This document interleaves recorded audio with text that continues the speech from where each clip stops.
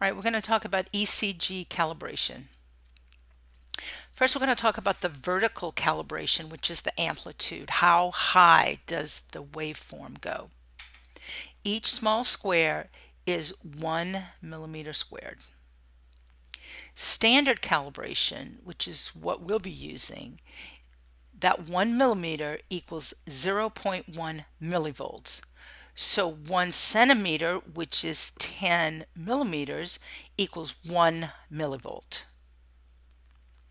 Now, there are other calibrations that you just need to know about. One is the half standard calibration. This is used to decrease the amplitude of precordial leads. In this case, 1 millimeter equals 0.2 millivolts. So 0.5 centimeters or 5 millimeters equals 1 millivolt. The other one is the 2 times the standard calibration, and this is used to increase the amplitude of the precordial leads. 1 millimeter equals 0.05 millivolts. 2 centimeters, which is 20 millimeters, equals 1 millivolt.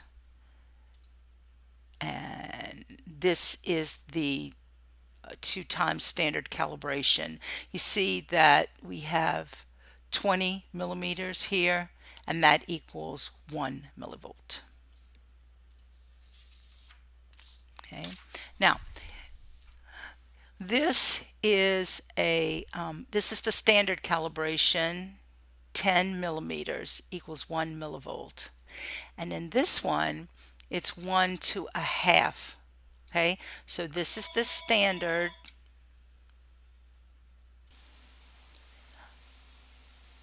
of 10 millimeters equals 1 millivolt, and this one, this is the half of 5 millimeters equals 1 millivolt.